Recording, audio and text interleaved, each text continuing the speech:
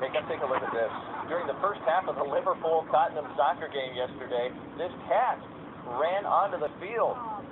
Cat kind of walked around for a little bit before stopping near the goalie. Decided to sit down and rest for a little bit before taking off again.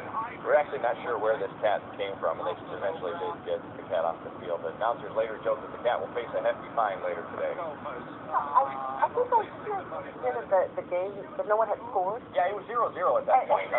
The fans had something to cheer about finally. I don't know, actually, soccer fans love 0-0 games, but It was a fat cat, too. it was, yeah, Need a little bit of exercise. maybe that was it.